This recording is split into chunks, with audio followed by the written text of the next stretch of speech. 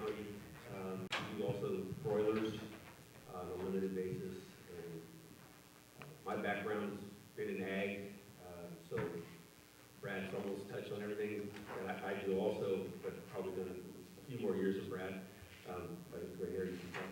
And done big ranching, worked on a ranch, externship from Warren Livestock. We had 1,600,000 acres, we had 64,000 head of mother ewes, 7,000 head of cows. Was farming for them for a few years. And so, you know, if you have any questions on large or small scale, we can hopefully help you out. And here's Eric. Introducing ourselves. Sorry it took me so long to get here. When you put on a conference and you have very few people, everybody wears multiple hats, and I'm an AV computer guy, and we had a problem over there, so sorry for the delay. I'm Eric Jacobson. I was the general manager for Peaceful Valley Farm and Garden Supply for a few years, and I quit that gig to, my wife and I bought a 5-acre homestead, and I wanted to take some time to set up all the infrastructure that I wanted on my homestead and get all that set up. And we run chickens, about 30 to 40 chickens depending on the time of year, for eggs mostly. We run about 20 goats right now for dairy and meat. We have 2 horses for our horseback riding pleasure mostly, and their manure.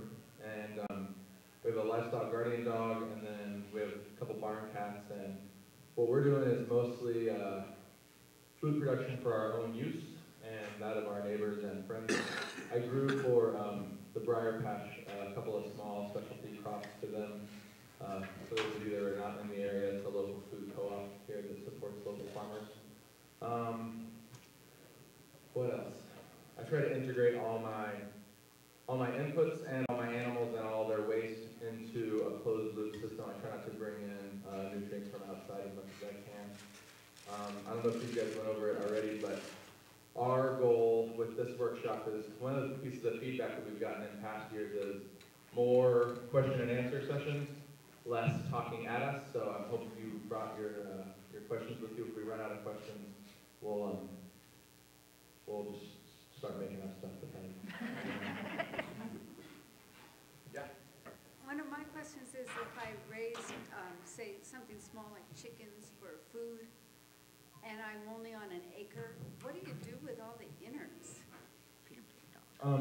They're great in the compost. If you have a really active compost pile, they're great for that. Oh, I'm sorry, you're right. So the question was, if we raise livestock or chickens, a small batch of chickens for meat on our property, what do we do with all the innards after it's done? So you can compost them. It's great for that. I feed it to my livestock guardian dogs as well. They're able to digest that stuff. You feed it to who? My livestock guardian dogs, the dogs that I have that guard my livestock. Do you guys have any other ideas? Feed it to pigs. Feed it to the pigs. Pigs will clean it up. Yeah, go ahead. Now, if you raise some chickens for meat, but you don't want to butcher them yourself, how do you find a good local butcher? I know Rob's If you're raising chickens for meat and you don't want to butcher them yourselves, how do you process them? So, you guys are pointing at each other. Yeah. We're working on a partnership where we're going to do that. Rob and I both get asked that probably a handful of times a year. Can you process our chickens? Or more likely is, the question I get a lot is, if you're processing chickens, I'll bring over 5 and I'll help you out. And we're both probably pretty efficient. And I know I've helped Rob, Rob's helped me. But how do you find a butcher? Say if There is not, as far as I know, there is not a local butcher that will do chickens for you. Okay, but there is for. It's easy enough to do. There is a mobile poultry processing trailer that you can use yourself. The best way to do that, if you're raising 5 or 10 chickens or 25 chickens, do it with my recommendation is do it with some friends of yours that are interested in the same thing. And all of you get together on a Saturday and rent a trailer together, and everybody just put in a long day and everybody chip in and do it together. And Rob's got more feedback on or more ideas on that. Who has this? He does. Yeah, we're the manager, Patty, and myself are the manager of the, it's now the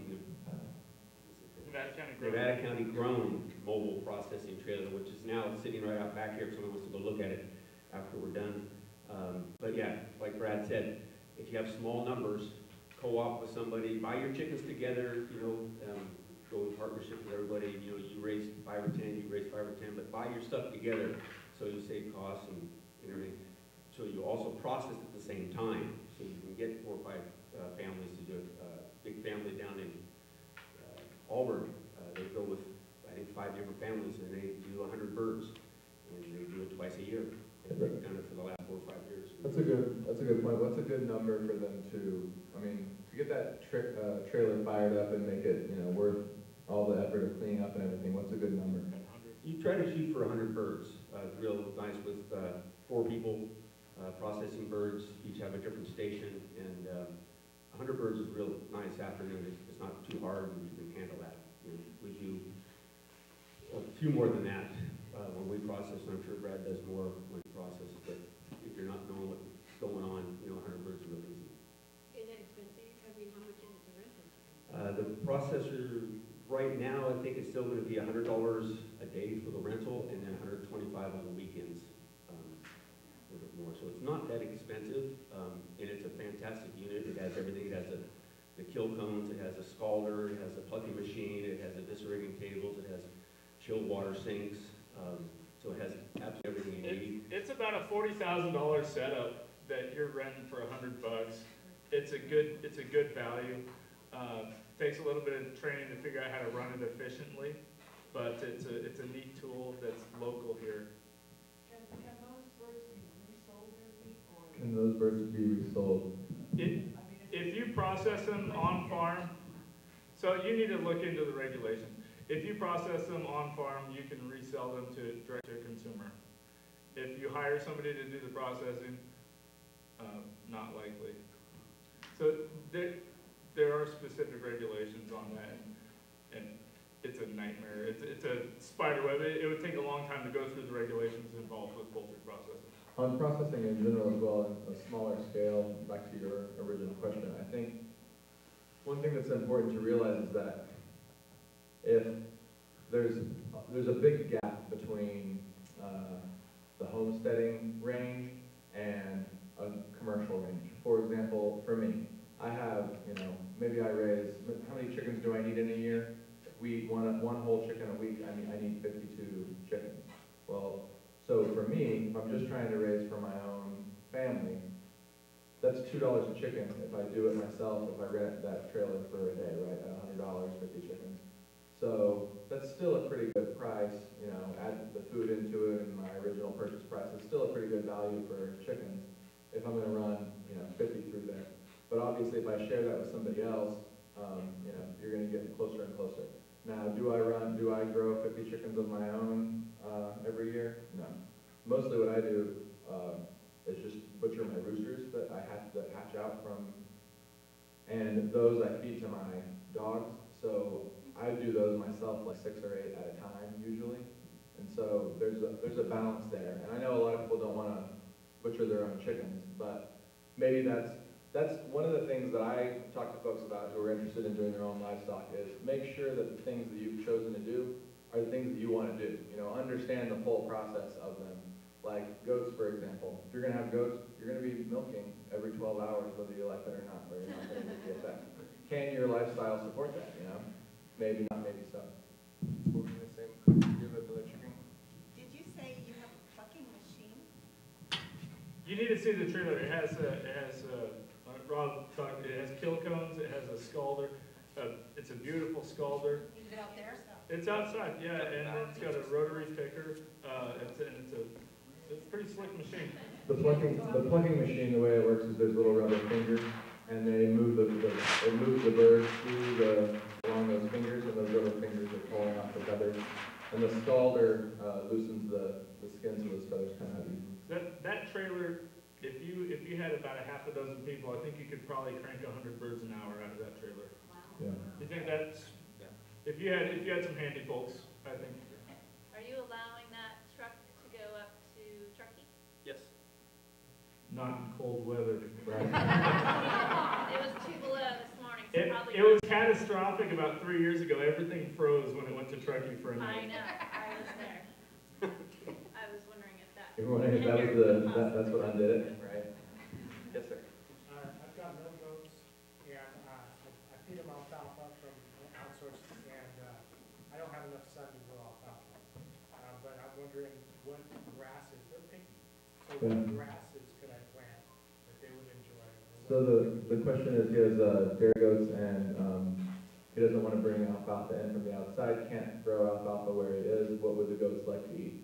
So my first, what kind of grass would the goats like to eat? My first answer to your question is, goats are browsers. They eat above the grass. That's what they prefer. Shoulder up. Yeah, shoulder up the goats.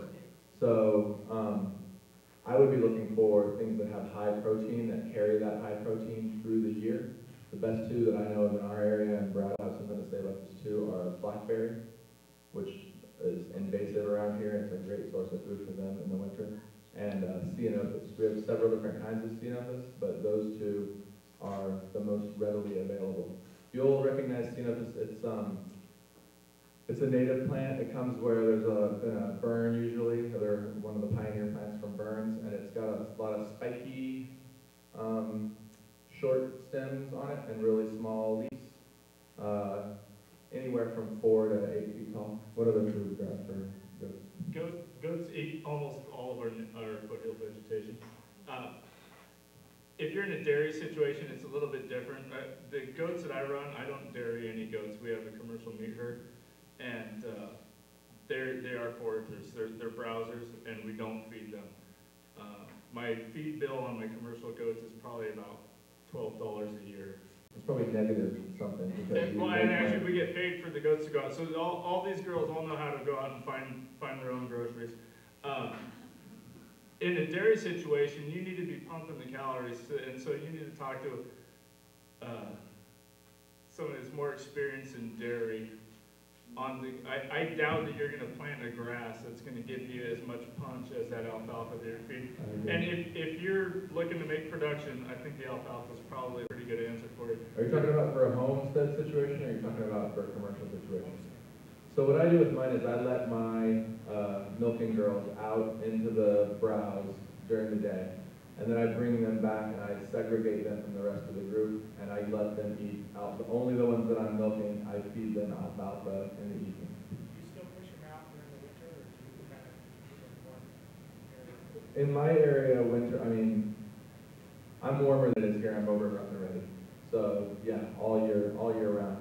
And that's where those two plants that I mentioned, the ceanothus and the blackberry, I look for areas. I save those areas in the spring and summer when I'm putting them out on browse. I save those areas until the winter because that's the only place that I have that real good protein source. What would you recommend for a good meat goat is the question. That's your department. So our goats are a mix. I call them foothill foragers. They're a conglomerate, and I select for mother ability. So if you're familiar with like the Beefmaster breed of cattle, that was all selected based on mother ability and ability to thrive on native vegetation. So my girls, their foundation stock is Spanish brush goats, which means it was a herd of goats that came out of Oklahoma. And Spanish brush goats is generic for turned loose by the conquistadors 300 years ago.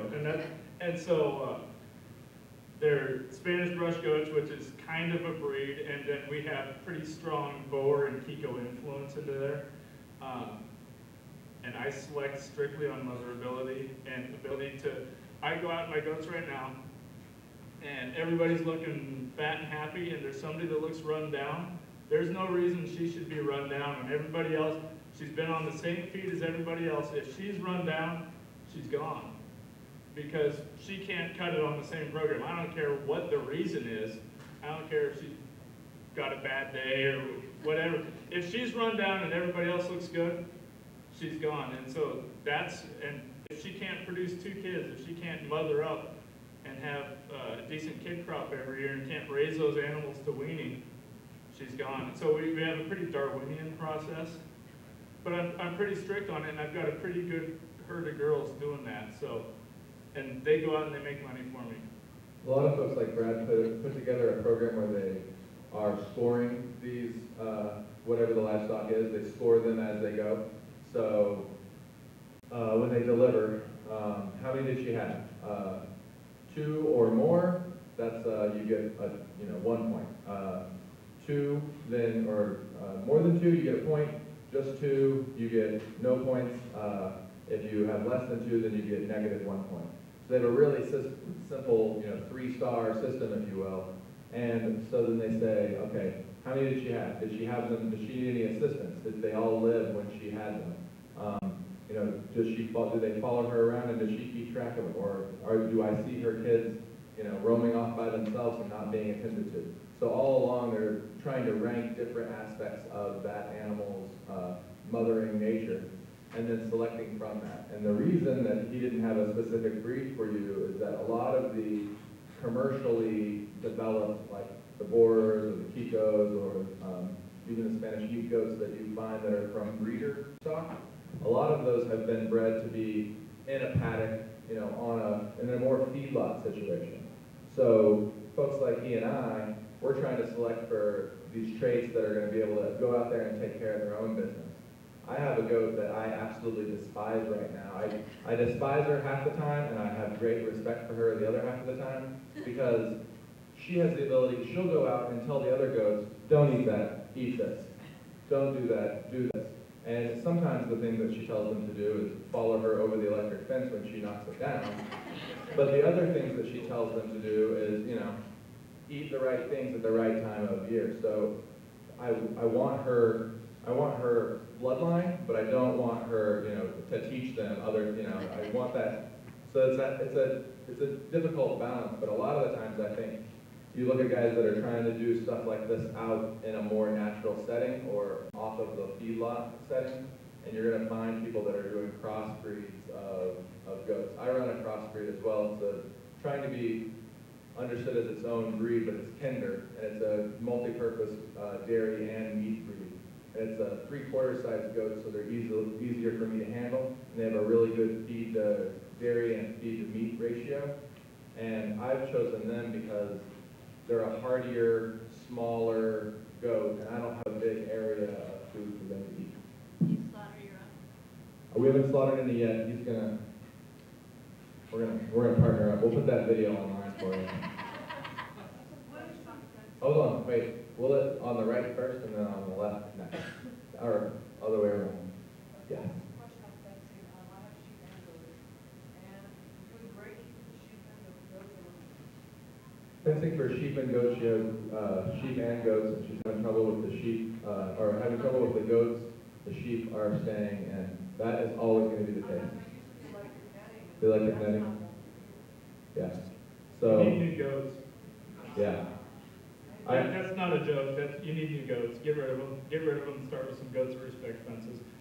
Never take a free goat. Every free goat on Craigslist It's a jumper. is somebody woke up and is standing on the hood of their truck, and that's why it's on Craigslist. And so you need new goats. You're not gonna correct a goat that has learned to get out of the fence. I have that problem, and that's exactly the situation I'm in. What I do now is that I have about a 52-inch 3-rail fence that has no climb fence on the inside of it, and I have electric on the bottom and the top of that, and they will stay inside of that fence. But then any of the electrical netting, even I have 48-inch electrical netting and I have 42-inch electrical netting, and they jump over it wherever it sags. If they find a rock that's meat of that table away from the fence, and they'll run and they'll hit that rock, and then they'll not make it over the fence but tear it down, and then everybody, including the guard dog, is out behind them. The joke is sheep see a fence and say, "Oh, it's a fence. Oh well." And goats see a fence and say, "I will go without food for the rest of the day, but I'm going to figure out how to get over that fence." And then yep.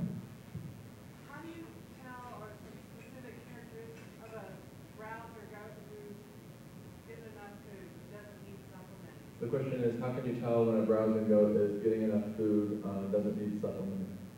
Her body condition will tell you. If she's slick coated, as long as you got minerals in front of her, if she's slick coated and she looks, it's hard to explain. You can tell by looking. but her body condition, if you can see a lot of bones where there wasn't bones before, that's probably not a good thing. The browsing with goats, and it's the same with cows or sheep or anything, they learn it from mama. So when you go to buy a goat, and I don't know how this turned into like a goat workshop, but it's okay. When you buy any animal, if they're raised with their head in a feed bunk, that's where they go to find feed. If they don't know how to go out, if you go to buy a goat and they're out in the woods and they're out following mama and they're breaking down trees and getting feed, that's the goats, that's the ones you want. That's why my girls, I told you, I call them foothill foragers. It's taken us a lot of years to put together a good herd of animals that can go out and find feed. And they're not looking at me and they're not crying at me. When they see me coming with a dog and a bike or whatever, they never think that I'm bringing feed. They see me setting up fence, they know I'm putting them onto new feed. But they never think that that guy's going to throw them a flake of hay. That's never crossed their mind. They're able to go out there and find feed on their own. What about worming? I'm using the basic age soap and diatomaceous earth with Okay. minerals. Is that Yeah, we'll touch on worming in just a second. So back to the question about how can you tell. So the two things that you should keep in mind though is that there's dairy goats and then there's meat goats. And so dairy goats will always have right in front of that hip, they'll always have a sunken side. So don't think that that's an indication that they're malnourished. And then he made the point quickly, but the slick coat versus the rough coat is the best indication for me. When I go out and I'm looking at my herd, or if I'm curious about how people are doing, I look a lot. It's one of the easiest things to see, and the best way to describe it is if you look at the way his beard looks compared to the way normal like head hair looks. Not that he's malnourished, but like the roughness of that, like the split ends on the hair. And seriously, the roughness of it is what I look. When you agree, that's the best thing compared to. But then if you see a sick, copper deficiency. yeah, if you see a slick, soft coat on the animal, those are some of the best indications. So all three of you guys are the first. We are. That's true. So you were asking worming goats. You're using diatomaceous earth and basic age. I, for one, I don't worm my goats. I have fecals done on my goats, and I have fecals done on my horses every time I have the vet out. And I always look for a small population of usually, do you remember what's the ones that come out of the soil that are natural? Anyway, I look for a small population of the natural indigenous gut microbes and parasites. Some of that is supposed to be there. We've had 0 counts on our horses, fecals for 6 years since we've been doing this. And I think for the last 3, we haven't wormed at all, and before that we were worming every 6 months or every year. So we've really started tapering that out. And I don't address worming at all with diatomaceous earth or any other solution personally. is that due to rotational grazing, or what do you think is due? My animals spend about a third of their time in a paddock and about a third of the time in like a 2-acre pasture area, and about a third of their time out on open brush. So I wouldn't contribute it to that. I run goats, horses, chickens, and my livestock guardian dog all in the same area. And I think the chickens are a dead end for parasites, so I think the chickens contribute to that. But I don't know if it's a diet specific thing. Right? You worm? You don't worm? You can also worm with chewing tobacco. That's an old wives' tale about that. So you can worm with that and garlic. Good with garlic. So there's a couple other ways to do it, natural ways to do it. In the purple? I went on the internet and there was a recipe for molasses and garlic powder. I don't know if it helped with the worming, but the meat was delicious. The molasses is all it's doing is making the garlic more palatable. You can put the garlic in a bolus capsule and put it down. They'll take it that way, about 3 capsules per 100-pound weight is usually what you do. But the only way you can really tell is to have a fecal. Right. You can do a famacha. I'm sorry, Ricky? There's a famacha test. You can tell by the Well, looking at the You can look at the, yeah, and then on their gums, you can tell, and if they're white, they got a worm load. Or foul breath, or they're just not thriving. The foul breath, I'm not sure. I don't know where to go with that. But that hair coat will also tell you if they're poor too. If they've got a bad hair coat to them, Right. it'll tell you a lot. And their activity level and just their Watery eyes, different things, you know, all kinds of different things. Just know your animals, look at them, see if they look healthy to you. That's a big What thing. does a fecal count run? What do vets charge for? Price wise, I think it's like $15 or $25, depending on the vet. And how often do you do it? I do it whenever I have. It's hard to get a fecal specifically from each animal in your herd, and it's pretty difficult to. You need to have this attached to there? Yeah, somebody took it off the other one. Sorry. You need to have it. You need to have. It's hard to get a sample for each animal in your herd. So what I usually do is whenever I get new animals on my property, I'll have them tested for a myriad of things to make sure I'm not introducing those things into my herd. And at that point, I'll try to get a fecal from that group. I usually keep them in a stall until I get all my test results back.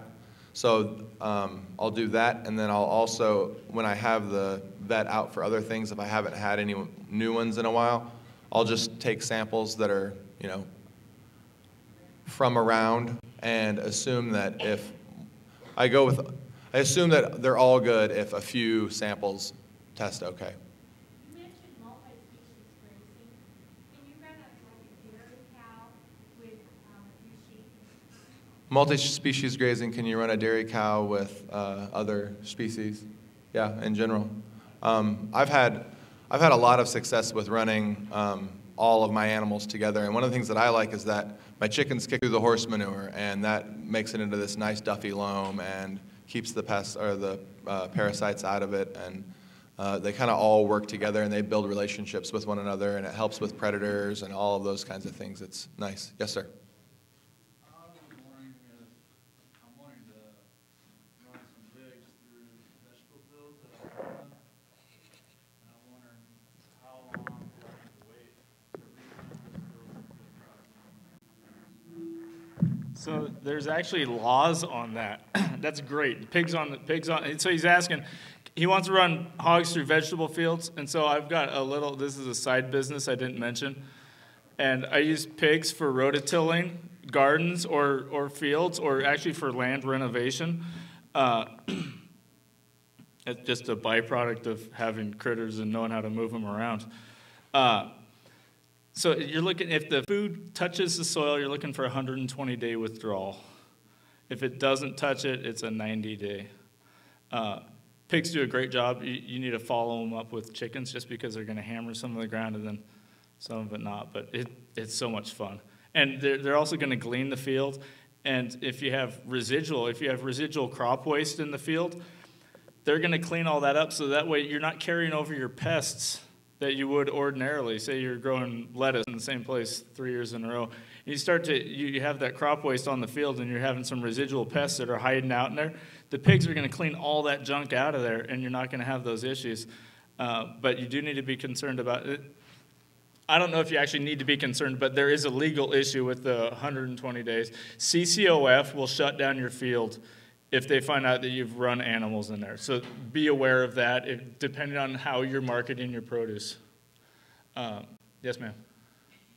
I'm sorry, were you done? I think so. I have a question. I have a Jersey calf and a Jersey heifer, and they seem to be getting really fat. Is there an issue with that? If they get, so she's got a Jersey calf, a little bull calf and a little heifer calf, I guess. Okay, 2 little Jersey heifers, and they're getting really fat. Yeah, since I start giving them alfalfa in the winter. If it's winter time, I don't think that's a huge deal. If they're too fat, they won't breed up. That's the only thing. Oh, really? Okay, because one I got in 7, 8, 2 weeks. So. Okay, if they're too fat, they won't breed up. So that's the only thing I'd be concerned about. Get them to lose weight, just feed them less. Diet and exercise. Do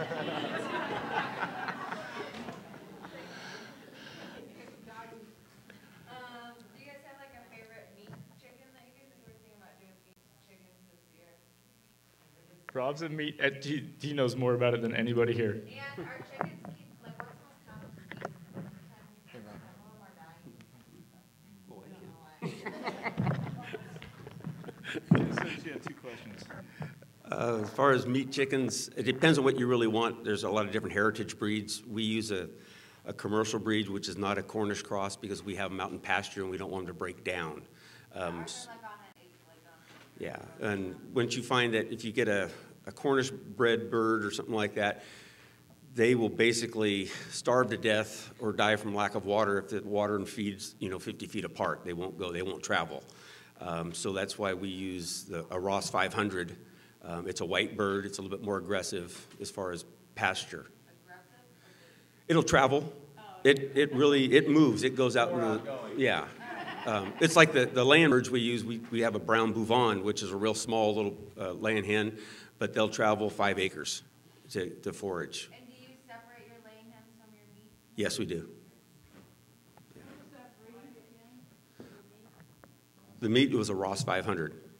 Yeah. A brown bouvan. And we've just decided on the brown bouvan over years because everybody has their own preference, because if you have a commercial flock where you're raising eggs, I don't really care what they look like. Ours are all brown. But if you want colorful flocks or something like that, you'll get a different, maybe a Delaware, maybe you'll get Aracanas, whatever you prefer in your own personal flock. So that's what it all will. Common diseases that, like, is ours? We only have 4 of them, like 2 chickens. How old are they?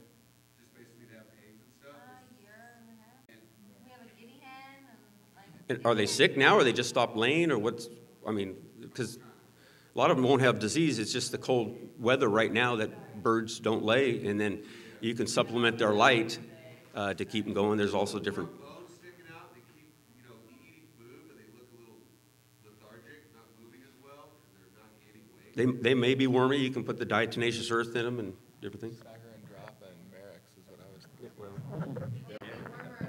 thinking. What's that? Yeah. Do you, where'd you get the chickens? Like someone hatched them out, or they came from a commercial? From the farm store down there? So they were probably, they probably had vaccinations. I've had problems with ones that we've raised on site that we don't vaccinate, having some problems with that. But you guys do non-vaccinated birds, right? They do no vaccines, no antibiotics, any of that stuff? Everything's from a hatchery. Yeah. Right there, day old. Yeah, those chickens stay there. They just seem to get sick after, there's those 2. This is my first year having them. Yeah. I noticed it. I looked online to see what are the common things that they die from, or is it worth even fixing a healthy chicken? I talked to one of them, he said, just get rid of them. Yeah. They're done. Right. Yeah. Our guinea hen isn't sick. It's fine. They're a little bit more hardy, just in general. Guinea hens are than chickens. I think it's there's a lot of environmental things that could go into that. There's a lot of like individual characteristics about that. For us on our place, we used to like keep track of how many chickens we have and what their names are and all that stuff. And now we've gotten to the point where it's like somebody says, "How many chickens do you have?" And I'm like, 20 some odd. I couldn't even tell you right now. It's a difference between if those chickens are pets or if those chickens are a business. And so if it's a business, deal with it like it's a business. Maybe the heat thing too. I was thinking maybe because it's cold. It could be just the same as people in this room. There's somebody in here that's sick, and a chicken can get sick. If they're all getting it, I'd look at an environmental thing.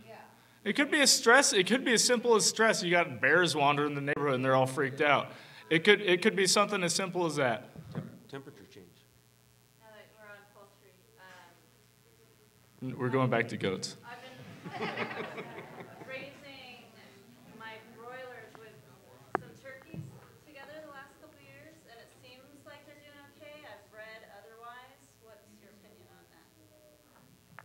We raise turkeys and broilers, and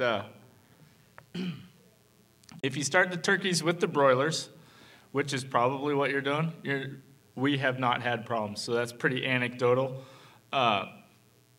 That's my understanding from talking to a lot of people. If you start the turkey, if you start the poults with chickens, you will not have issues. If you introduce them later, the blackhead is a pretty serious, and that will be 100% fatal. So I had one batch that I started with the turkeys. They were all fine.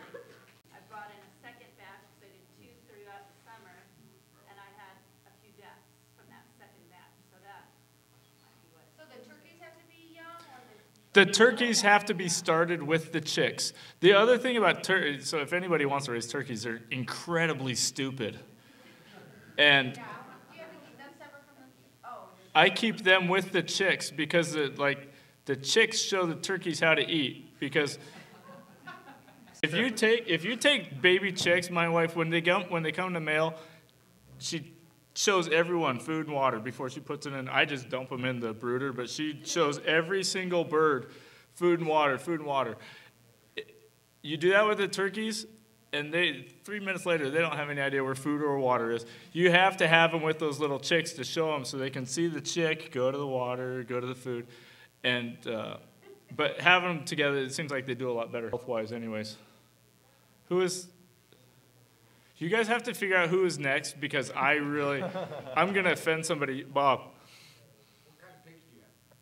We raise Berkshires, but we're small. We're a mom and pop. We have 2 sows, and we breed them 2-3 times a year, I guess. And so the Berkshires are fun black pigs. Do you supplement them? Yes, yes. I buy corn from some Mennonites down in Glen and feed that and a myriad of things. Have you tried any other kind of pig? I've raised, like all the blue butts and Yorks and Hamps, and we just like the Berks because they're cool. Berks also have a higher fat content in their meat. They take a little bit longer to raise, but they are a preferred by chefs and people that actually cook and really want a better quality of meat. The Berkshires, they're a black Berkshire, but they'll take a month longer to finish out, whereas a commercial 3-way cross pig has more hybrid vigor to it. The commercial farmer's doing it, and so what their rate is to get poundage of meat on the table. The quality is usually not what the commercial guy is looking for. He's looking for quantity and speed to get there. It's like the same thing with the poultry, where it takes us 8 weeks to raise a bird. A commercial hatchery will take that same bird and be done in 4 weeks. So big difference. What's the name of your farm? You guys sell chickens? Yeah, back to basic farms, and it's at the local markets. This lady over here in the back. Quick question, going back to raising turkeys with chickens, what happens, like, my husband and I were talking about buying some chickens to butcher and sell, and then also having some turkeys for ourselves for Thanksgiving. So what if we butcher our chickens, within like 8-10 weeks or so? What happens to the turkeys? Do you just let them range free? Well, what they're talking about is raising them together because the turkeys will do better when they're with chickens because they'll learn to eat and find water on their own. And so, but once they're adults, how long does that usually take you guys before they get it? You think you can separate them from chickens?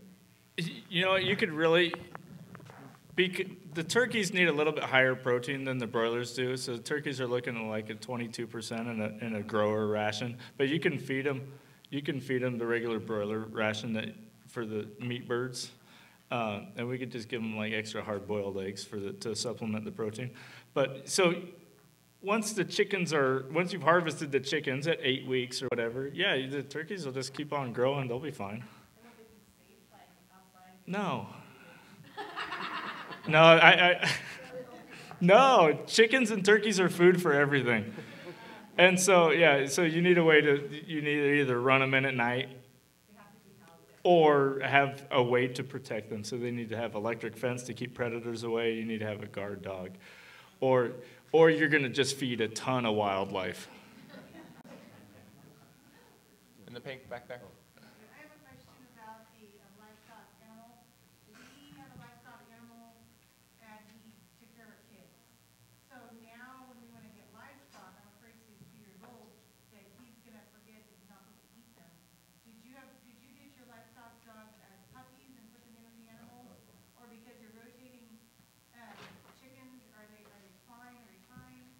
We've had a pile of guard dogs. I can't count how many guard dogs. I think I stopped naming them years ago.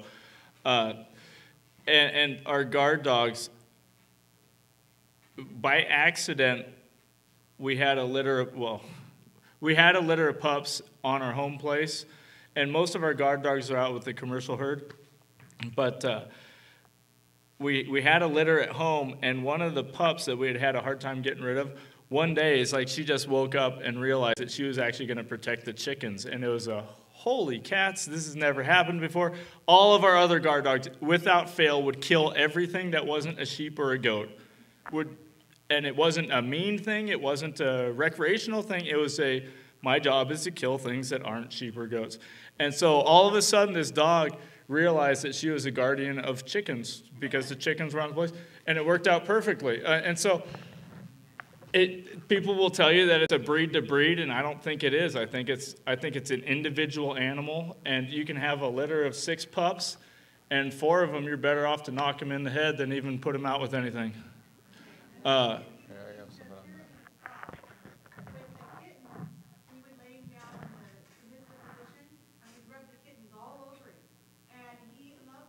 Does he remember it now? Yeah. Is your question specifically about chickens or livestock guardians for? I was wondering though if anybody had trouble integrating a 2-year-old dog into livestock, but it sounds like it's just a gamble. So I have a situation that's almost exactly like what you're asking. So I got a livestock guardian dog that had been doing livestock work with goats before I got him. I got him when he was 2 years old, and he had never been in a shared pen with anything other than boar meat goats. 200 goats, 200 acres is what he ran when I got him. They closed down their business. They were getting older. They couldn't run goats anymore. I bought the guard dog from them, put him in my shared community pen with my chickens and everything, and he wouldn't eat the chickens. He would chase them and play too rough with them. And so, but he would never actually consume the chicken. You know, he would play with it, and then he'd be like, "Oh well, that's not as fun as it was when I was chasing it around." So I was like, "Well, this is a problem because I need to be able to run him and the goats and the chickens all together." And lots of folks told me it's never going to happen. And a few folks told me tie the dead chicken to his neck until it falls apart on the bone. And a few folks told me have very serious discussions with him about how he's not supposed to do this. So I didn't think my neighbors would like it if I tied a chicken to my dog's neck and let him run around the... So I did that. I went out and I had very serious conversations with him, and to the point where I had my hand around his throat and I had him pinned to the ground, and I was hitting him with the chicken that he just killed. And, you know, if my neighbors would have saw, they probably would have called, you know, animal control on me. But I had to get him to the point where he was like, okay, I'm gonna lose my life if I do this again. And it's pretty close to the reality of the situation for me. If he's not going to guard my animals, he has no purpose on my farm. And I think I lost 3 in the first 2 or 3 weeks that he was there. And then I started this regiment of every day I would go out. If I saw him doing it, I would go out there and we would have a serious discussion. And I think I lost 3 more after that, and then he stopped. And now he's in and out with them. He'll be away from chickens for 2 months at a time. I'll put him back in with the chickens. Nobody gets hurt. So it's all, I believe that it's a training thing. I have a guard dog that's very socialized to humans and to pet dogs, and I always worry about him not doing what he needs to do when like a rogue dog from outside the neighborhood comes in or something like that. But he's always, we haven't lost a chicken, well, except for the ones that he ate or he played with. We haven't lost a chicken, a goat, or anything else to predators in the 2 years that we've had him. And all my neighbors have seen mountain lions and bobcats and everything else on their property. And we had a goat taken down just a few doors down by a mountain lion recently. So, yes. My livestock guardian dog is a Anatolian Shepherd crossed with a Great Pyrenees. What are yours? Yours are mostly Great Pyrenees mixes. Cows. Steers. Can you raise one by itself when you have other livestock? Can you raise one by itself?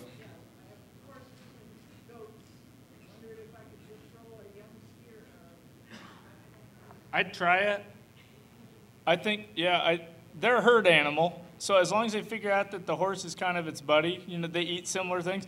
Horses, it seems like if you stick a steer in, especially just a lone steer in with a horse, the horse is going to want to, because it's likely that that horse in its life has been used to work cattle. The horse might get in there and work it and run a little bit of the flesh off. You see it all the time, but yeah, I'd throw a steer in with some goats or something. They figure it out. They'll figure out their pecking order as long as it's not by itself. I wouldn't try to raise it in a pen all by itself. It'd go berserk.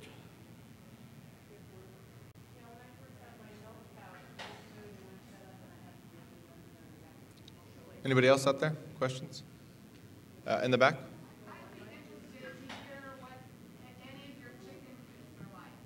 What any of our chicken coops are like. Yep. So the coop that I run is it's built into a corner of my barn and it's elevated, and I have a chicken wire floor, and underneath the chicken wire floor I have a wood that has linoleum on it, so I can fold these wood trapdoors down and scoop all the manure into 5-gallon buckets. It's probably about 40 or so square feet, and I run 20 to 40 chickens in it. I don't close the door at night. They put themselves away. I run a light on a timer, and I adjust that timer so that it kicks on just before dusk, and then I leave it on longer in the winter to give them more artificial light to keep them laying, and then I tone it back in the summer so that it just comes on for like the half hour, 45 minutes at dusk, and that draws them in, because when it starts getting dark, if there's a light source somewhere that they're used to going, they're drawn towards that, so they put themselves away at night. Chicken coops? Our meat birds, we raise in Salatin-style tractors, just movable pens, the 10 by 12-ish, that scooch along the pasture.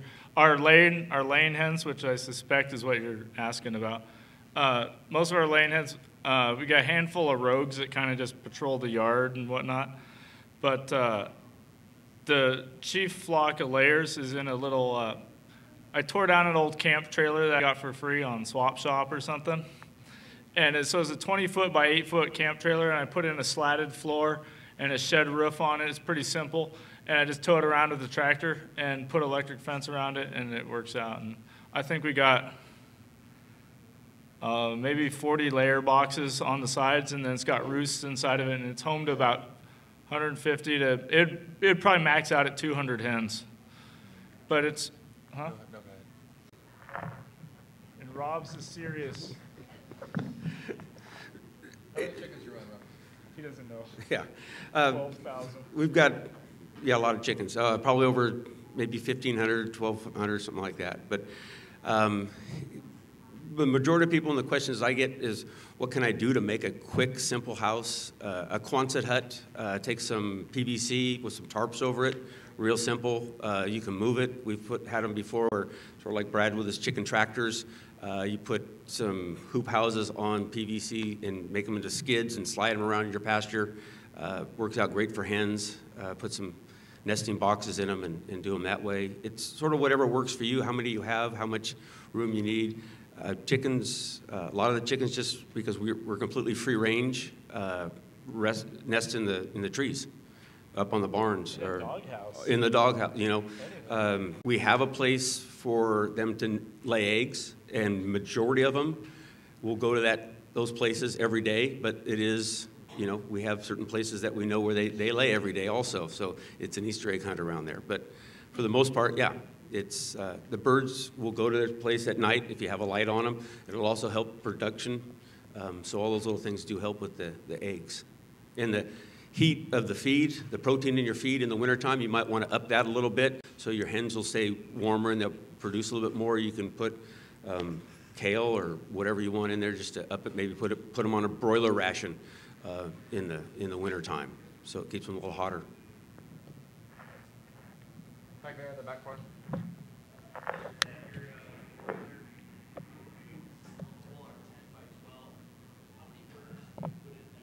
How many birds fit in a 10 by 12 broiler coop? When they're small, when they just go out on pasture, you could put 100 birds on there. But to raise them out, 75 is pretty comfortable. If you get tighter than that, if you get to 100 birds and you raise them all the way out to harvest with 100 birds in a 10 by 12, you have to move it twice a day because they'll start putting down a lot of manure. So 75 works for us. No, that was a different. So chickens are monogastric, and so they're not able to convert. So they get some benefit out of the grass. They get a lot of benefit out of insects and stuff. If you had enough insects on it, this is actually, I stole this from Kirsten at Chafin. It's pretty smart. He says, if you have enough bugs on your property to feed chickens entirely, you have another issue that needs to be dealt with. So chickens, they will not get enough of their full nutrition off of pasture. You have to feed them grain. And so we feed them. The meat birds get a broiler ration. If we just had a dozen chickens just kicking around the farmyard, I don't think I'd have to feed them. But to make a commercial production, we do have to feed. Does that answer, kind of ish? Go ahead. Okay.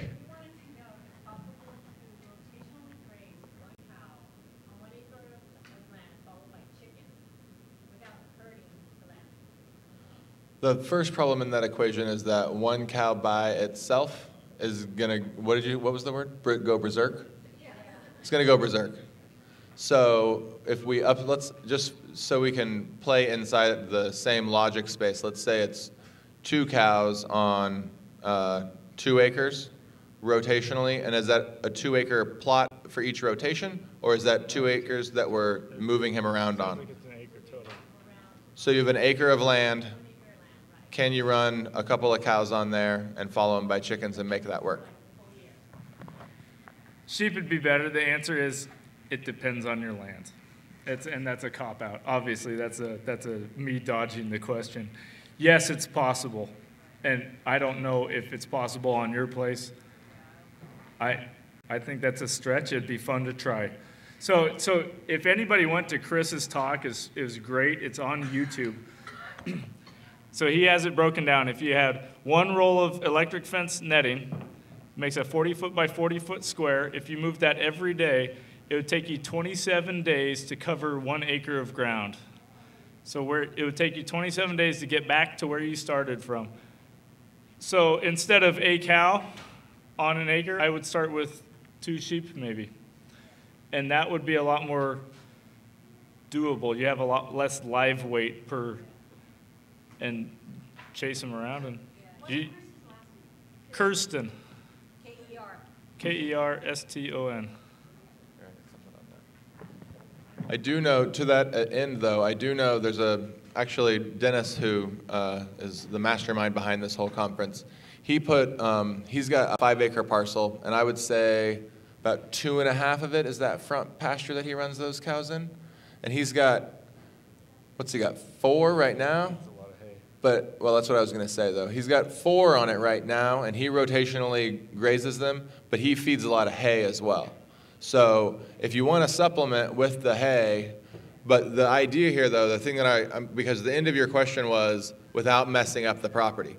So he's got 4 on 2 acres that he feeds hay to, and they're going, and he rotates them around to keep the pressure off of the one particular area. And his pasture looks beautiful.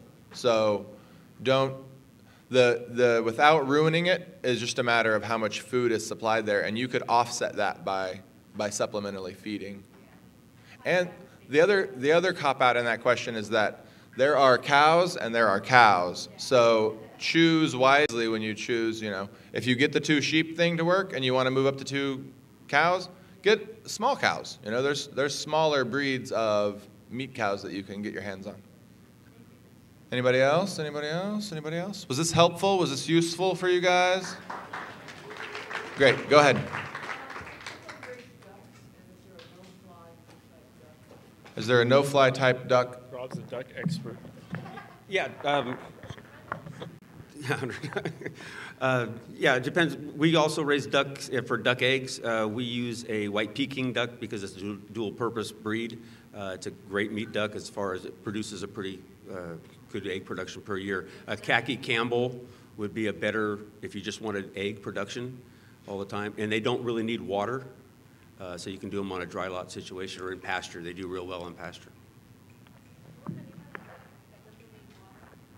Well, a khaki Campbell or a white Peking, there's a lot of different ducks that don't need to have a water base. They enjoy it, but they don't need to have it. So we're already over time, but there's no one here behind us. So if anybody else has any questions, I'd be happy to address them.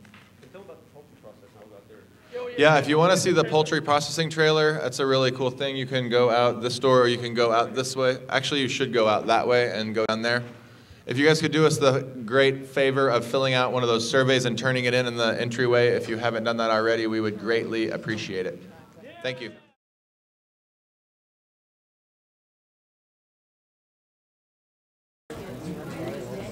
Okay, I think we're all set.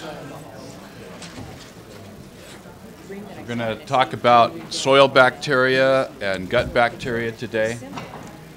And we're going to try to draw some parallels between them. And as some of you know, my name is Dale Jacobson. I'm a chiropractor in Nevada City. And I was raised in Nevada City. And I was raised on a property right next door to the old county farm. Some of you might know where that was. If you know where the old county hospital was out Willow Valley Road. Had a big hospital out there where the HEW building became. And the county farm raised vegetables and meats for the county hospital and to a certain extent for the county jail, which of course you couldn't do anymore, but that's where the food came from for the county farm. And so, you can hear me okay? And I was raised with organic gardens. Do you need the microphone? Okay. Possibly. Or use the tall chair. Oh, there's a tall chair. Mike. No, because I have to look down on the computer. So this will work maybe. So I was raised with raw cow milk and raw goat milk. My parents went out and found it. There's various places in those days you could buy it back in the 50s for 50 cents a gallon. And we thought that was outrageous. Still having a hard time hearing? Yeah.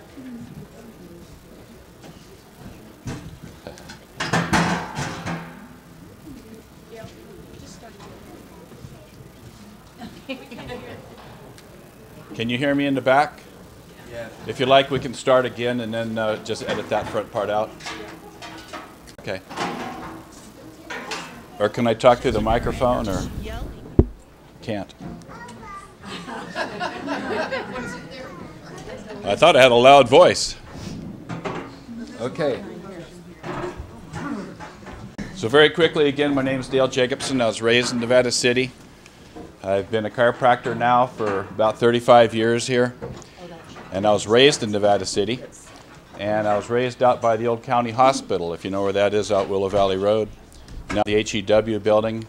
And we were raised next to the old county farm. The county farm was where the county raised all kinds of meats and vegetables and fruits for the county jail. So that's where most of the food came from. Now it would be considered probably illegal because the food wouldn't be inspected and they wouldn't have licensed food handlers, but in those days, not a problem. I was raised with organic gardens. We went out and got composting materials quite frequently. My mother composted. A couple years we came in second place in the Nevada County Fair sweepstakes for vegetables, so she had a going concern. And when I was about 19, I ran into a gentleman named Bernard Jensen. You probably heard of him. He was an old chiropractor down in Southern California. He was one of the iridology doctors, and he had a huge health ranch down there. And I was very impressed with that. And he talked about soil microbes and goat milk, goat yogurts. And I started to realize my parents, even though they were totally crazy, they weren't stupid. This was good food. So all the gardening we were doing and the food we were eating was actually excellent. Much better for us than I thought. And after I got done with chiropractic college, I came back here And ever since I started my practice, I've been trying to get my patients interested in fermented foods, particularly goat yogurt's number one. If there was more sheep and yak around, that would be good, but right now we have to deal with goat and cow, still excellent. And so I've tried to get people interested in organic foods and particularly ferments, again for the bowel bacteria that we'll get into. And a few years ago I ran into a book by Eve Balfour, if you've heard of her. It's called The Living Soil. She was actually knighted in England for her soil work. And a lot of the work that came to the U.S. from Rodale and what have you, McCarrison, came from a lot of the Eve Balfour work in England. And that was about mycorrhiza, which we'll talk about in the second part of the lecture, which is what happens with the soil bacteria and the root hairs. So then, let's see. I discovered about microvilli, which we'll talk about, which is very important, from Natasha McBride, if you've heard of her. She's a Russian doctor who is the head of the Oxford Nutrition Center, and she talks about the microvilli and the fine idiosyncrasies of the gut bacteria. So we're going to start first with the human element. So here we have a rough picture of the digestive system. And what's the function of digestion? It's basically to make big particles into little teeny tiny particles. So your idea is you're going to start eating cannonballs and you're going to end up with tiny BBs, and if possible you're going to break those BBs down into single cells, which will then be digested. So the concept is here, just as in composting, you're breaking food down into smaller and smaller particles.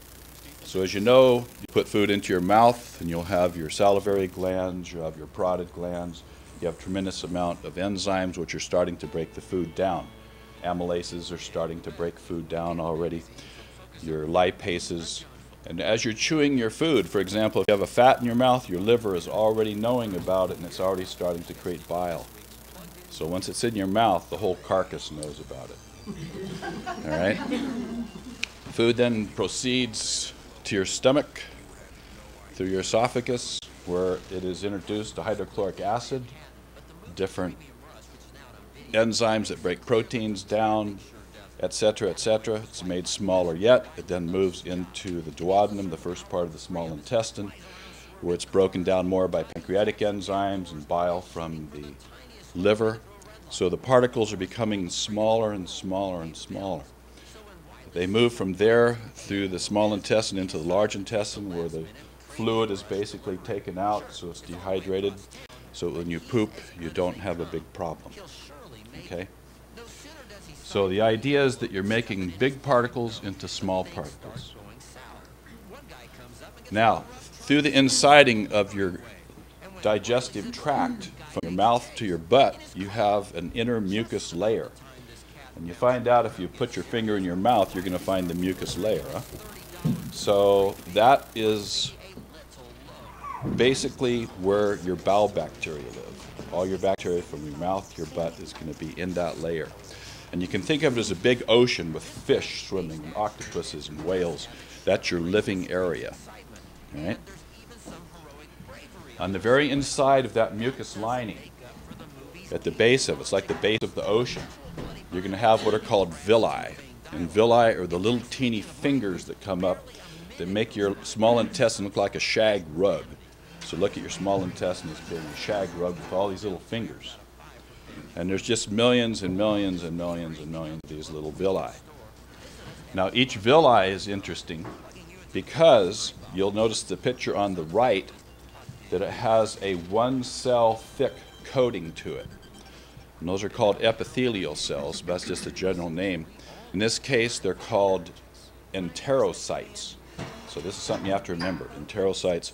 Entero meaning to enter, cyte, cell. So that's where food is going to leave your gut, come through these cells, then go on to the liver. The liver is the first organ that's going to be hit by the food that's digested. Now inside each villi, to see scope of smallness here, you have a capillary, you have a nerve, and you have a fat vessel. So fat is absorbed through the villi, goes back into the lymph system up through the subclavian, and the capillary blood goes into the big vein that goes to the liver. So that's where things happen.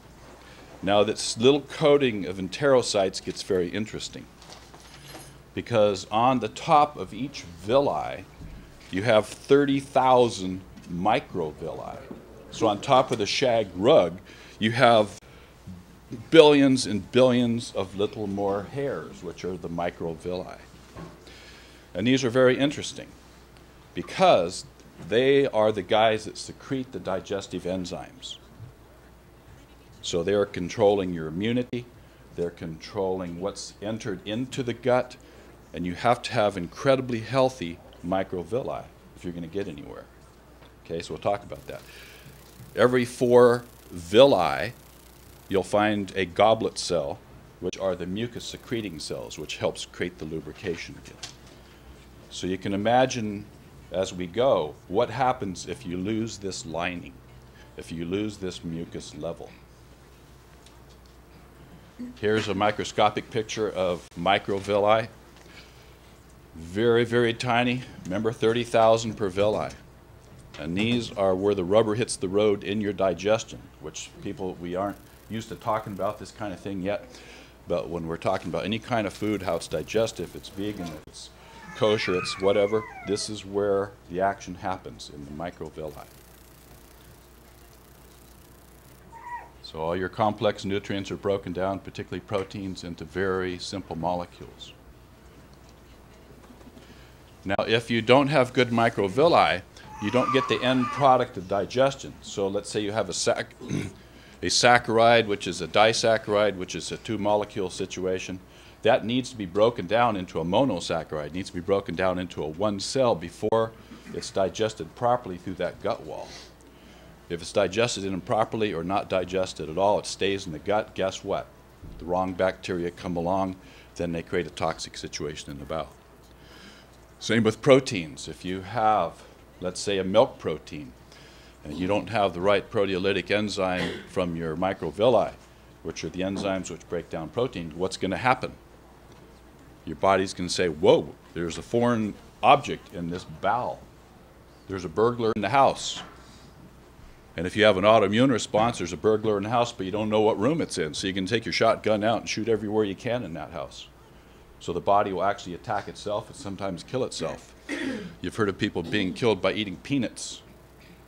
So if you have allergic response to a food, but the bottom line of that is you don't have the enzymes to break it down. You don't have the structure to break it down. So you notice in this country now we have tremendous amount of allergies because people now don't have the gut microvilli and the proper enterocyte protection to produce all this. All right? So on the left you have a healthy enterocyte with microvilli. Remember, this microvilli now is loaded with the right stuff. It has the right enzymes and it can break things down. The one on the right is one that's been whacked. So this person's had antibiotics, he's had too many steroids, too many birth control pills, what have you. But the microvilli are now hurt, and there's going to be a problem with assimilation and digestion. Okay? Now, what gets particularly exciting is what's next, which is your gut flora. Your gut flora are very overlooked. The medical profession's slowly starting to look at them with probiotics and things. But your gut flora, incredibly important. How much weight of bowel bacteria do we have in our body? 3 to 5 pounds, which is about the weight of your liver. So consider your liver has the same weight as your gut microbes from your mouth to your butt. 3 to 5 pounds.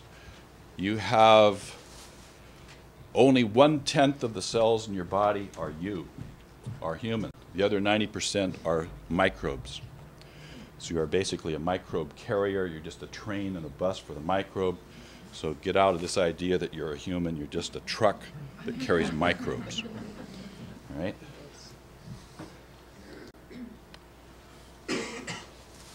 So you have 200 trillion microbes to only 75 trillion body cells. Quite interesting. Now, your immunity is dependent upon the translation of the bowel bacteria and your microvilli. They have a total cohesion. They're totally necessary for each other. If you have wrong bowel bacteria, the microvilli die. Remember the enterocyte there that faded away, shrunk, etc. And once you start killing enterocytes, you got problems. That's the beginning of your leaky gut syndromes. All your irritable bowels, your ulcerative colitis, which can kill you, your sprue, Crohn's diseases, diverticulitis, polyps. Everything is a loss of that gut wall. So that is the universal answer to most gut problems. That's where the rubber hits the road, the intersection between the microbes and the microvilli. So what is an ulcer in your stomach? Simply you've lost your mucus lining. You now have the ocean taken away from the sand, and you now have an exposed gut lining. You have no protection. So now you're going to hemorrhage, and you can possibly die from a perforated ulcer from hemorrhage. But your other symptoms, your irritable bowels, etc., that is an attack on the microvilli / intestinal bacteria, and that's the beginning of your gut disease. I have to talk fast because this is normally an all-day lecture, and then the next 15 minutes is another 5-hour lecture, so we're moving along. So here's some things that your bowel bacteria do, which most of you probably already aware of. They secrete lactic acid, acetic acid, formic acid, hydrogen peroxide, household bleach. They actually create B vitamins. A lot of the B12s, B6s are actually made by your bacteria, your E. coli that are the good ones. Your bile is basically recycled with your bowel bacteria. They do that. Estrogen. Estrogen is totally recycled. A lot of the United States has the highest osteoporosis of any country in the world. Guess what? People that don't have good bowel bacteria excrete 60 times more estrogen in their excretions than people with good bacteria. That's just one of the clues, along with soda pop. People eat nitrites. Nitrites in certain processed meats, etc. They turn into nitrosamines, which give you bowel cancer. The bowel bacteria stop the nitrite from becoming a nitrosamine. They tie up mercury. So if you're eating mercury and you have good bowel bacteria, you only store about 1% of the mercury in your gut. If not, you store approximately 90%. Measles vaccinations. Vaccinations in general, the people that have the good bowel bacteria don't get the autism. Okay, so a lot of the vaccination responses are not found as much in people with good flora. But if that baby and the mother have poor flora, that kid is much more susceptible to all the psychotic neurological diseases. All kinds of things happen. Here the microvilli also and the bowel bacteria have surfactants, which dissolve the cell walls of the bad bacteria. They secrete all kinds of procarcinogen enzymes, which are the enzymes that break down carcinogenic things. They help create tryptophan, one of the B vitamin areas, and tryptophan is what is responsible for making serotonin. What's serotonin? What's Prozac? Serotonin is your feel-good drug. And so if you are lower in serotonin, and you get depressed, etc. So people with low bowel bacteria also have a tendency toward depression because they can't build the serotonin. And also, if you're a diet soda drinker, you're inhibiting your growth of serotonin, as an aside. Babies who don't gain weight, failure to thrive in infants, guess what? They don't have the right bifidus infantis in their gut, so they can't hold nitrogen to make protein. So you have babies that can't thrive. And a lot of babies now are already shot when they leave the hospital. And the mothers, if they don't know about bowel bacteria, they can have a colicky kid who's a problem for a couple of years minimum. So your leaky gut is prevented with good bowel bacteria, but / in healthy microvilli. Not yet. Well, actually, well, go ahead. You keep saying not having, how do you have? We'll come to that. Yeah. So what are some things that hurt your bowel flora? Chemotherapy, obviously. Antibiotics, and people are living on antibiotics now. Antibiotics, they don't just kill the particular pathogenic bacteria that you have, they kill everything. So you turn your rainforest into a desert. And if you don't restore the rainforest in your gut after a course of antibiotics, you're going to be in trouble. So when you look at what the bowel bacteria accomplish, you want that happening for your body. You want that immunity, you want the ability to build B vitamins, etc. Stomach antacids, people who have the wrong diet, actually you have too little stomach acid as a rule, though it's considered to be too much acid, so they take acid neutralizers. Guess what that doesn't do to the bad bugs? It doesn't kill them. Now they move on to the intestine, you get bigger problems. Laxatives in general, same thing, birth control pills. Natasha McBride showed how women who do birth control pills and get pregnant immediately after they stop, or their kids are usually in trouble because they haven't built their flora back to have the proper baby. And just as an aside, where do babies get their bacteria? In a vaginal birth, I'll give you a hint. And skin contact with milk. So as the baby comes down the birth canal, all orifices of that baby are inoculated with the mother's bacteria. Guess what the main bacteria is in the reproductive tract? Fallopian tubes and vagina. Lactobacillus acidophilus, most important thing in your small intestine. So they're the mimic. When a woman gets a yeast infection, how come?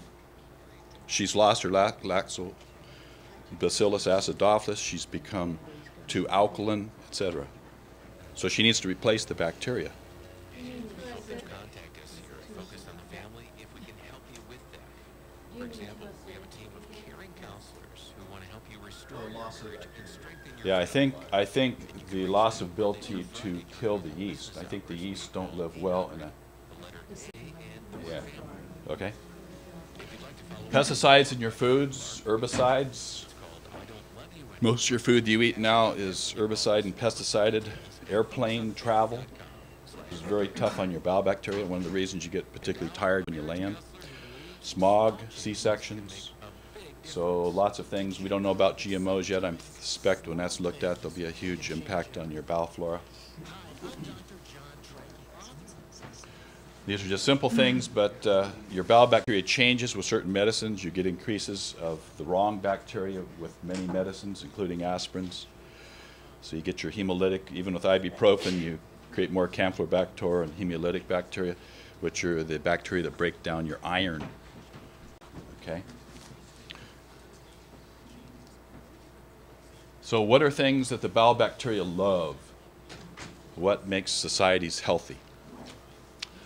Mammal yogurts. In this society we have wonderful cow yogurt, wonderful goat yogurt, kefir, which is like a liquid yogurt, good buttermilk. All this has to be raw for the most part. Raw sauerkraut, once you cook it you kill the microbes. Kimchi.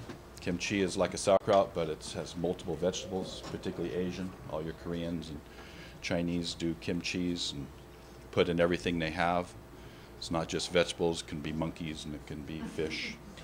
And it sterilizes everything. You can take a food that's toxic. This happened up with Admiral Byrd, I think, going to the North Pole. He had tinned meats with him on the trip, and they got contaminated, so they had botulin and a bunch of stuff, and the Indians around said, hey, just ferment them. So they fermented the rotten fish, and then that was edible again.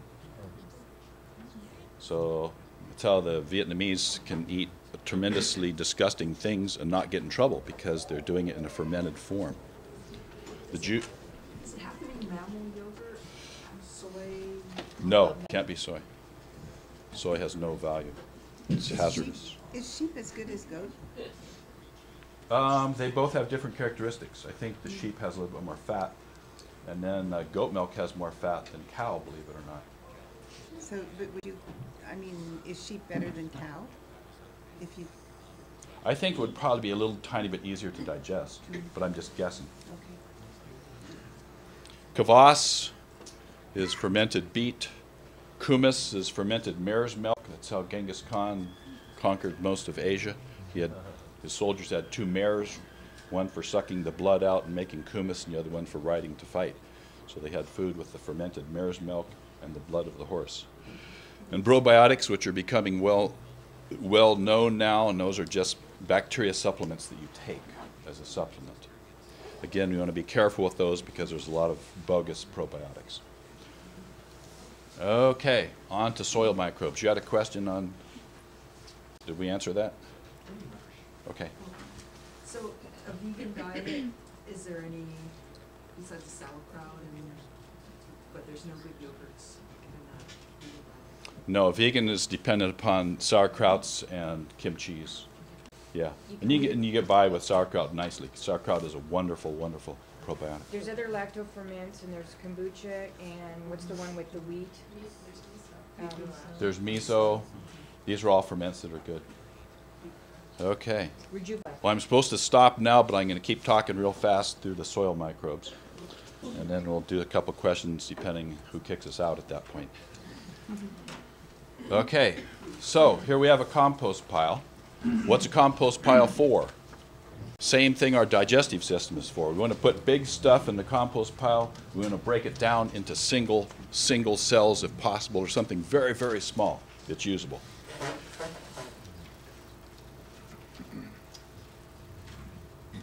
So all kinds of things get put into your compost piles, all your organic matters, your leaves, your manures, your seaweeds, all your table scraps from your kitchen. Manures in general, everything gets broken down. So first of all, the big bugs come. You have earthworms, you have your slugs, you have birds, you have snakes, and then they all poop, huh? So the next layer of species eats the poop. That's the food. They poop. The next guys come along, eat the poop. So this goes on and on. The poop gets smaller and smaller.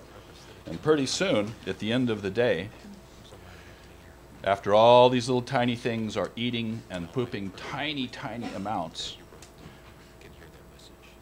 I'll come back to this, it's interesting, but you now, and remember your breakdown also creates heat. So you're not only breaking things down, but you're creating up to 170 degrees of heat in your compost pile, which is going to kill most of your seeds and your pathogens. And so you can put your weeds into a compost pile, and guess what? The weed seeds are killed in a good compost pile. So it's a way of kind of sterilizing everything also. So the end product of your composting is humus. And that's that really fine, fine black crumb material that you have. You find it under oak trees, under the deep layers. You find it in the compost pile.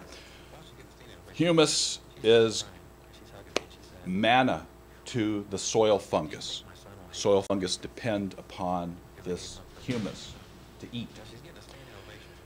And it's interesting that a worm casting, which is the worm poop, basically is identical almost to humus, which is why if you have a worm casting in the soil, the plant root will always grow toward it. The plant will grow toward the worm castings. That's where the beef is. Here you can see worm poop above this worm. Worm is quite lubricated. It moves through that soil, leaves its oil on the inside of the tunnel it makes, and that becomes more food for the smaller microbes, as well as aerating the soil and turning it into a nice sponge. So that humus holds 8 times to 10 times the amount of water that regular soil holds, stopping the erosion, which the Midwest farmers need to learn about someday. Okay, so soil fungus, there's 10 times the weight of fungus in your topsoil than there is bacteria, and we're going to start with that, and we're going to start with mushrooms. So here we have a gilled mushroom. In the bottom of the mushroom you have all these gills, and those gills are loaded with spores, the little baby spores, little single cell critters, each one capable of creating another mushroom at some point. So the mushroom then blows off those spores, and they land, and the spores start to reproduce. And so as they reproduce, they form these little white strands called hypha. And these are the little white strands that you see in the soil when you get under the oak leaves, when you get into the compost piles. And as the hypha becomes stronger, they form what's called mycelium. That's the word that you need to remember, mycelium. And so the mycelium now keeps reproducing. And you'll see this white strand effect, the white spaghetti, all through the forest. all through root structures, etc. And this is called mycelium. You can see here the little bit, this has been a poorly picked mushroom, but you see a little bit of mycelium on the bottom of that. Under that mushroom, that mycelium is going to go out maybe for 100 yards. Who knows how far? And mycelium, which is, again, the fungus, as it travels through the soil, picks up all kinds of nutrients, because ultimately it's going to bring back all those trace elements and all those nutrients back into the plants. So it goes way far away from plants and gathers up all kinds of stuff. It's like hunters. And they go out and they find things, they bring them back to mama.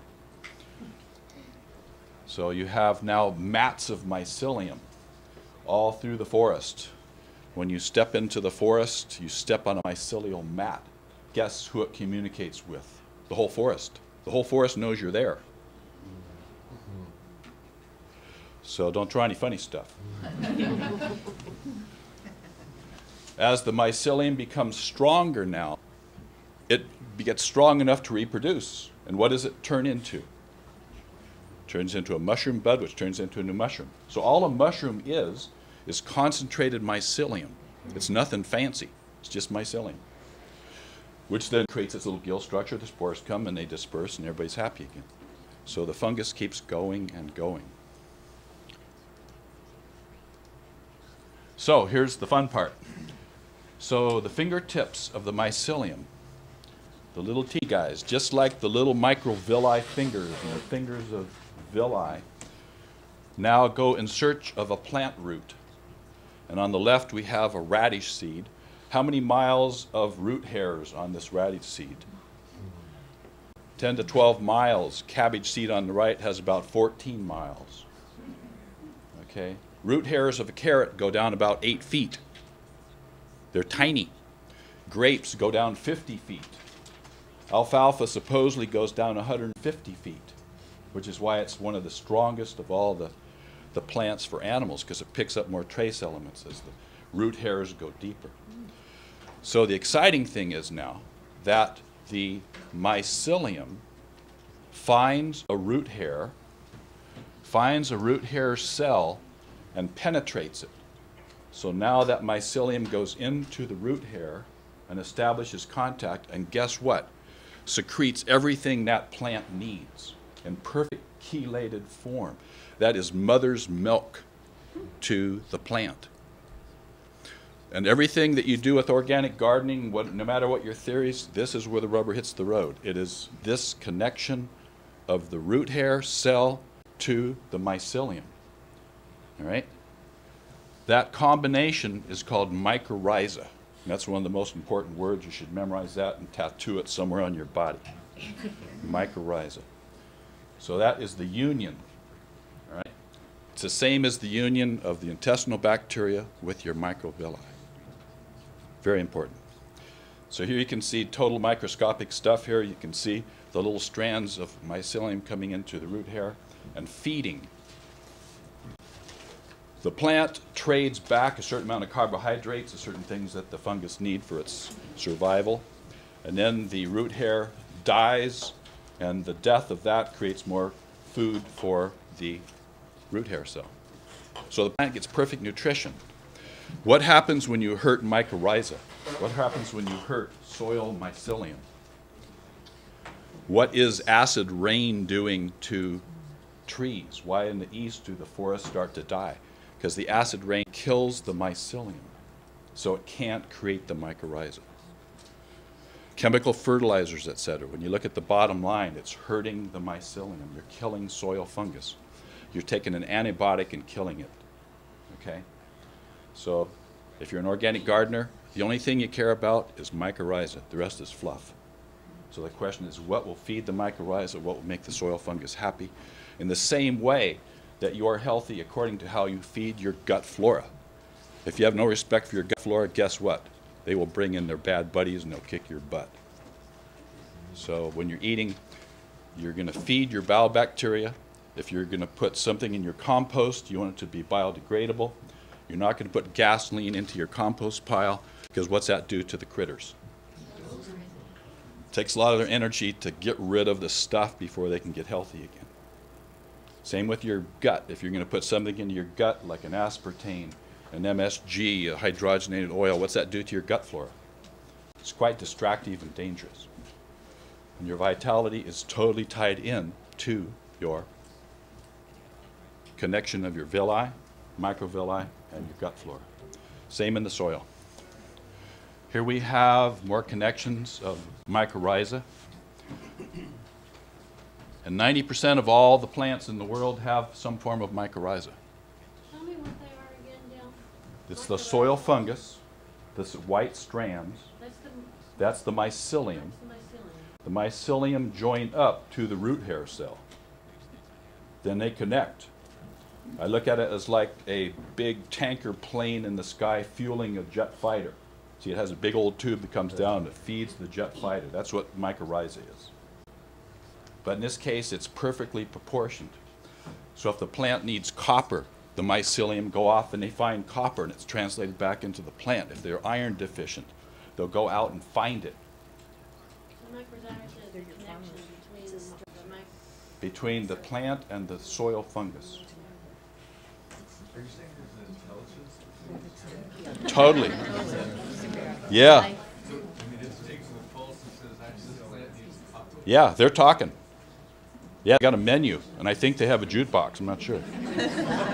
Yeah. So here's just a picture of a mushroom, Amanita in this case, putting off mycelium. The mycelium are going into the root hair cells of the pine tree. This is going to be a healthier pine tree. When the plant loses its connection to soil fungus, it's just as if it's a human with 2 months of antibiotics. You turn the rainforest into a desert. That's what you do with soil. And that's what's happening now. But don't just think of poisons and things. Think of the bottom line, which is mycorrhiza. So you know from now on, whenever there's a problem, it's a problem with the mycorrhiza. If the plant is diseased, if it's turning yellow, you can't just say, well, it has too much nitrogen, it has too much potash, blah, blah, blah. It's hurting the mycelium. That's what's hurting the plant. Does the pH balance of the water or anything have any effect on it? If it has an effect on mycorrhiza, it will.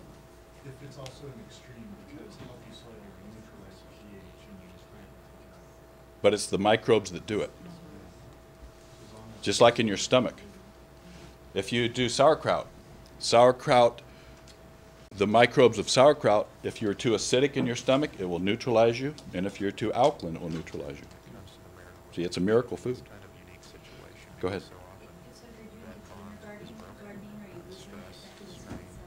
To a certain extent, but you still can create mycorrhiza most anywhere. But if in doubt, see, you're going to put stuff in. You're going to make your manure tea.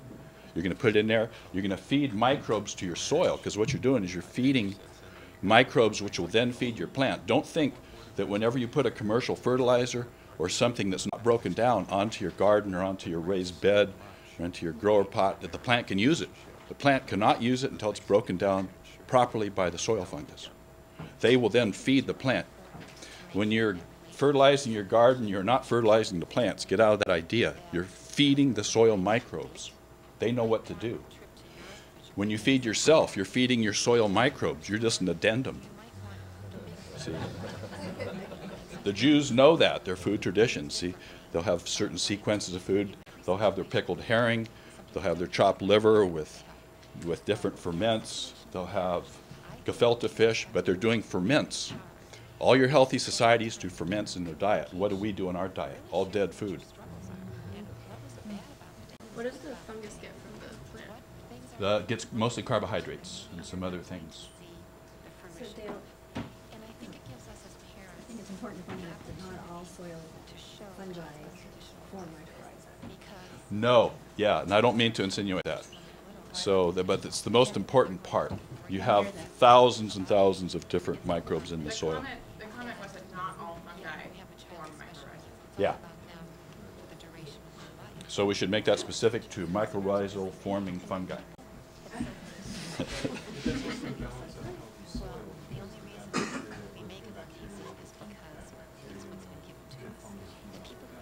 Yes. Everybody eats everybody. It's an ocean where the bigger fish are eating. And they're still good fungi, but they're not mycorrhizal fungi. Yeah, So exactly.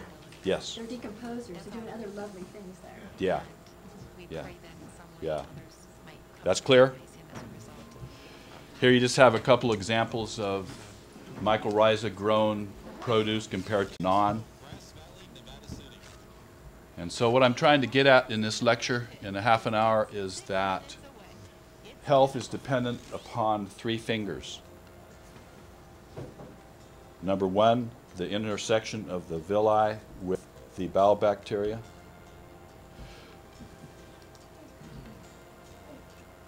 Number two is going to be the mycorrhizal relationship with the plant root hair cell.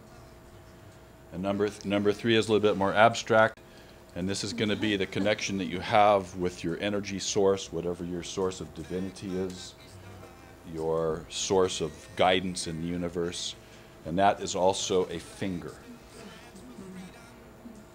So these are your three fingers, and if you keep these in mind, when you eat, you're feeding your bowel bacteria. When you garden, you're feeding your soil mycorrhiza and your soil microbes. They'll take care of business. And then if you want to be happy, healthy, and holy, you have to have some concept of your life where you have some importance and that what you do is important. So, that's all I know. So, questions?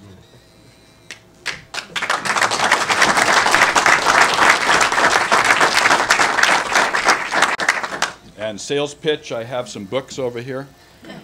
They're cheap, and they have all kinds of essays. This is much more elaborated in the book in the soil sections. I go through earthworms and composting and how-to and breakdowns and mycelium and mycorrhiza. So all that stuff is in there. Essays on cholesterol, why you should eat a lot of it.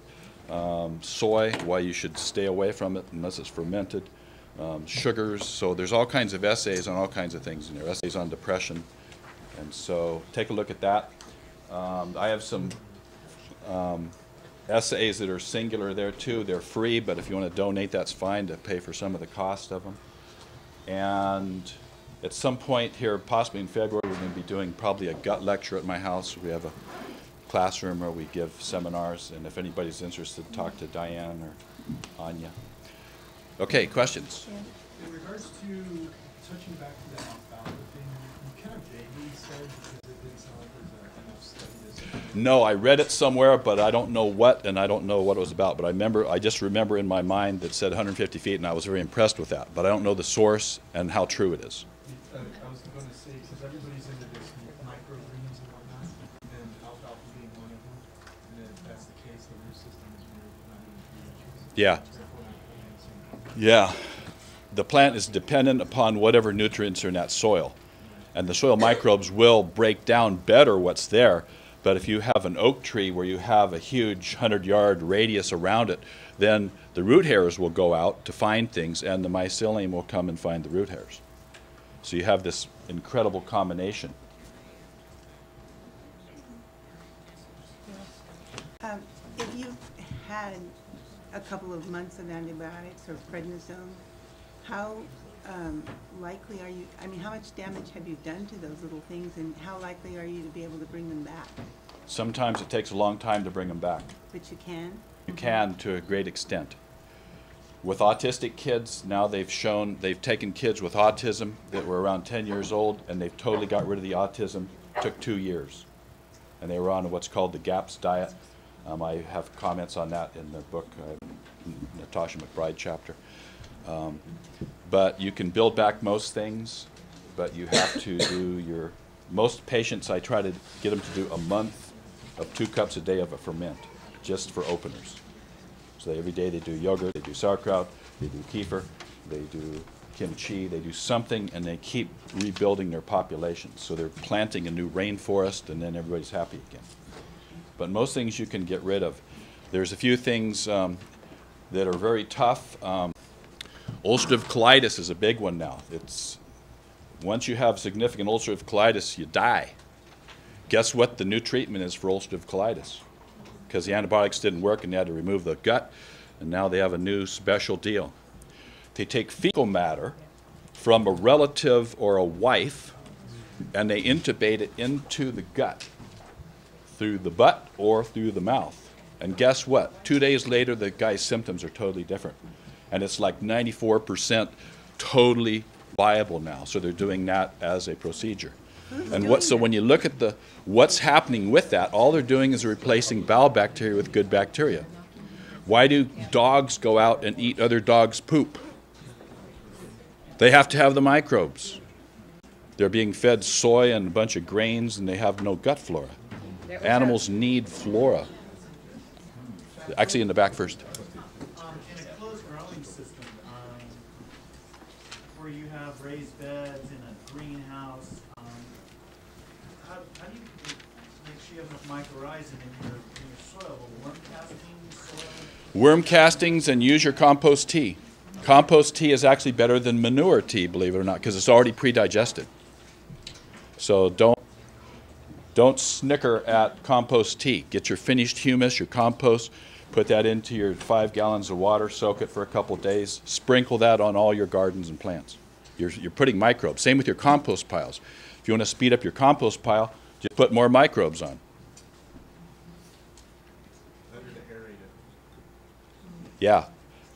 Aerating speed things up. If you got time, you don't actually have to aerate it, but it does speed up the process. Do you recommend probiotic supplements, and how do you know which ones are good and which ones aren't? I think we'll just keep talking until we're interrupted. Is there another speaker here that's supposed to speak at 9? 10. Or 10? Are they here? Yeah. Because I can babble away, but if we're holding someone up, we'll go outside and talk. Let's do this Okay. last question. Okay, so probiotics are extremely valuable. The concerns with probiotics is that you'll buy a bottle that says 3 billion per milliliter or whatever. Guess what they count? They count everything, and half the bacteria are dead. So everything that's there is counted. Most bacteria and probiotics are raised on the wrong medium. They're raised on soy, they're raised on garbanzo bean medium. Guess what doesn't have complete protein and all the elements it needs? Those things. So when you raise a bacteria in milk or a cabbage medium, etc., you're getting way more nutrition to that bacteria. You don't know. And I have one line that I carry in my office, and I do that based upon Natasha McBride's recommendation. She's been around, so I accept her recommendation, but I don't know. And I try to get people to do it through a food rather than with a pill. If you can get a hold of the people that make it, and you can ask intelligent questions, then you can find out. Yeah. And if they're honest, they'll even tell you. Well, you can say, I'm concerned about how this is made. Can you tell me? You don't have to tell them that you're looking for something that's made a certain way, and when they get done, oh, thank you very much. Yeah, yeah. Okay, one more, then we'll hit the big highway. She was actually in front of you, unfortunately, but talk to me after.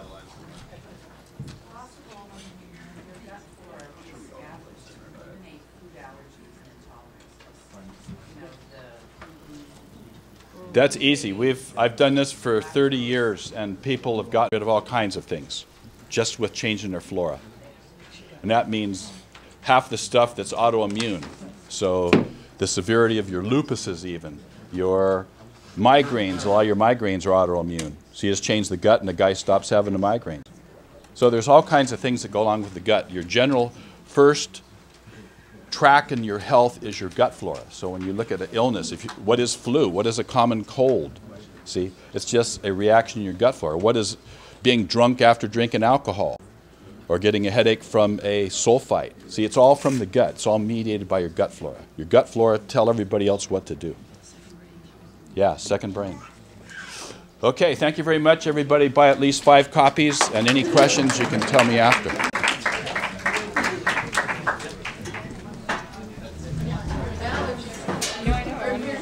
Good.